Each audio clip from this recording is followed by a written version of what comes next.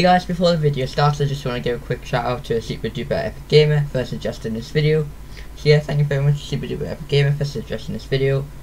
Yeah, let's get straight into the video. Hey guys, welcome back to the channel, Chicken Gamer here, and in this video I'm going to teach you how to make a close or open button for your GUIs on Roblox Studio. So let's get straight into the video.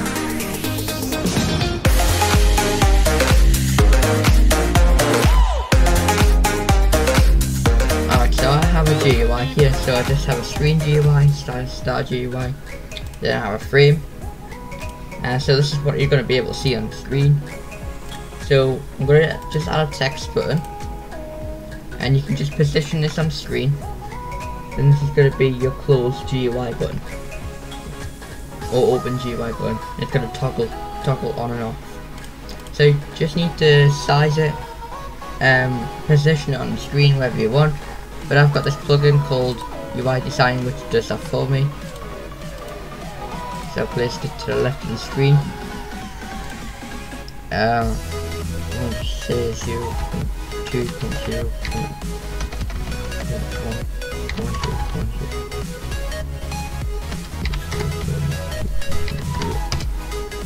So that's going to be my button to toggle it on and off. So it doesn't need to look like that, it can look like whatever you want. This is just my button. And you can change the name of the text button if you like. It doesn't matter. So just insert a local script inside of the text button by clicking on it and then clicking on the plus. So yeah, you just need to type this couple of lines of code. So you just need to say script.parent.mouse button one click, connect, function, and another brackets, and drop down a line to the end where the closing bracket should appear and the line below. And now you just need to type script.parent.frame, or just the name of the frame that you have, and just type the name of that. And .visible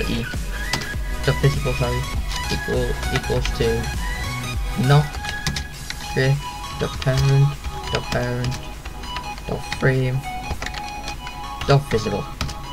So if it is visible, then it's gonna make it not visible. If it's not visible, then it's gonna make it visible.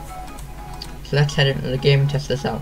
But first, we just need to take off the visibility, so then that when you go into the game, you're not gonna see it at first. Alright, I've loaded it into the game, and if I click on the button, it's gonna toggle on the GUI. Then if I click it again, it's going to turn off the GUI.